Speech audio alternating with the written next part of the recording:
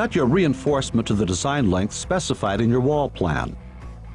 Lay sections of reinforcement within 1 inch of the face of the wall with a strength direction perpendicular to the wall face. To avoid overlapping reinforcement, separate each section. Place the next course of blocks and mark the backs of the blocks to identify unreinforced areas.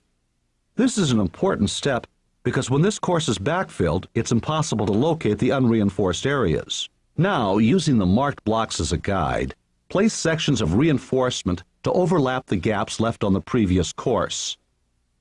These steps will help ensure total reinforcement coverage. Repeat this procedure throughout the construction of the radius curve when reinforcement is required.